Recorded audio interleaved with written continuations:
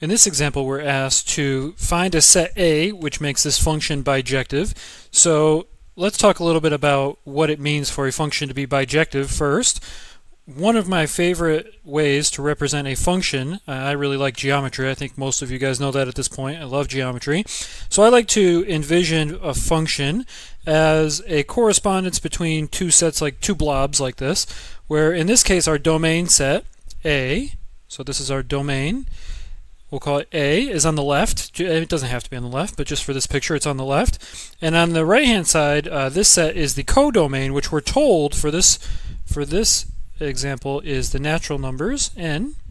I usually make my natural number bold right there, a little different than that symbol, but this is the codomain.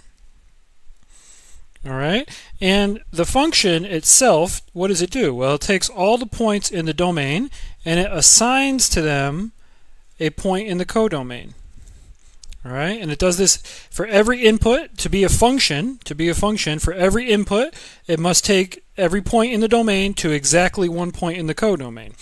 Alright, now what does it mean for a function to be bijective? Well, bijective means that this point over here in the codomain, so this point in the codomain, has only one arrow coming into it. So there's only one point from the domain that corresponds to that point in the codomain.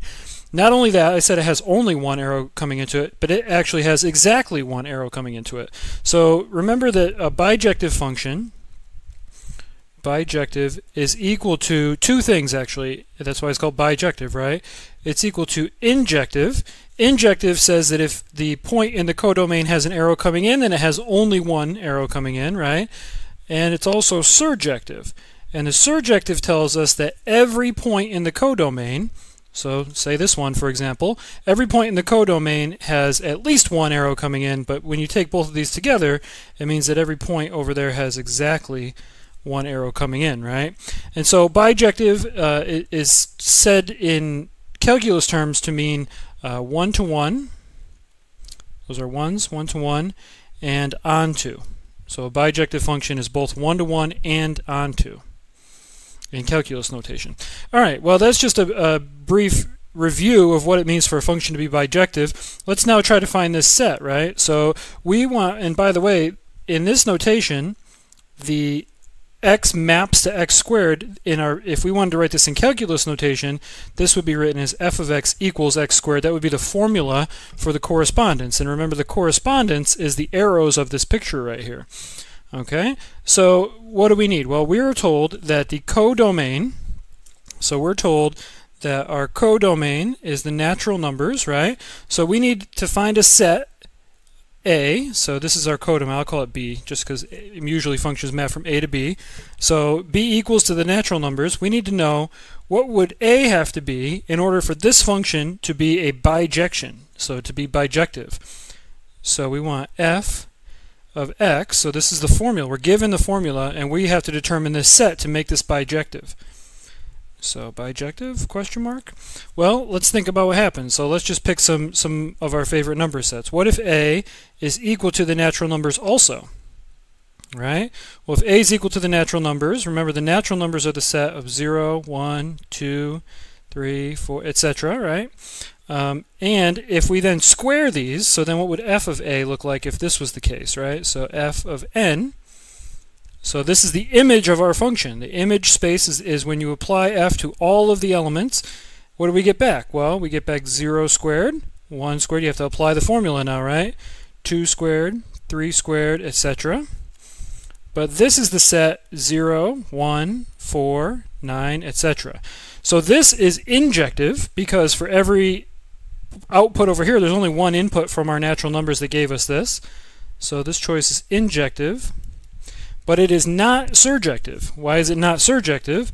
Well, because 2 is not here, right? 3 is not here, and then as you go along, these gaps get even bigger, right? So all you need to see is one missing point from the codomain to know that it's not surjective. So this is not a surjective function. So, alright, well, what else could we do? We need to choose something that's going to give us back the natural numbers as the codomain. So remember, we know that the codomain has to be this, right? So we need our f of A to actually equal the set 0, 1, 2, 3, 4, etc. The natural numbers, right? And what we can do then is try to reverse everything, right? So notice that when we took the function and applied it to the entire domain, which up here we had guessed might be this, what did we do? Well, we element by element we squared this whole thing, right?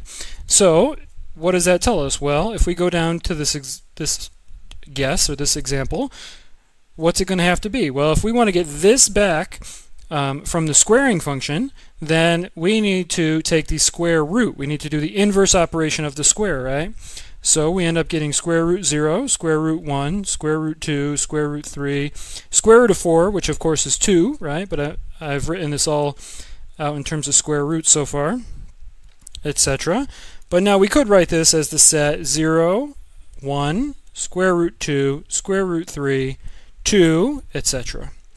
Right? And so this is one answer that will make our function bijective, because it's still injective, right? But we've fixed the problem with the surjective.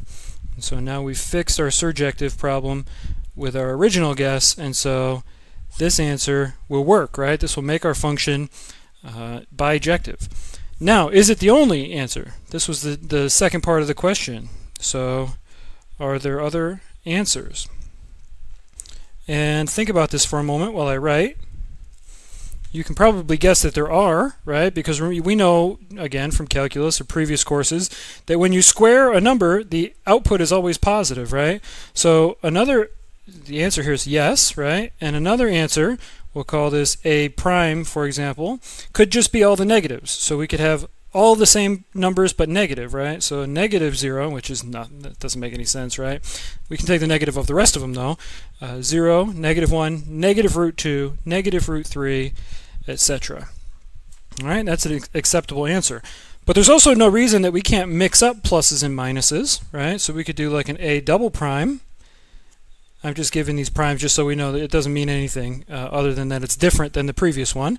But we could do 0, 1, negative root 2, root 3, negative 2, root 5, etc. And we could have the plus and minus signs alternate back and forth as you go through this progression. All right, and actually you can just have any random assignment of a plus or a minus as you go through, and it would still work. All right, and that will still be injective and surjective.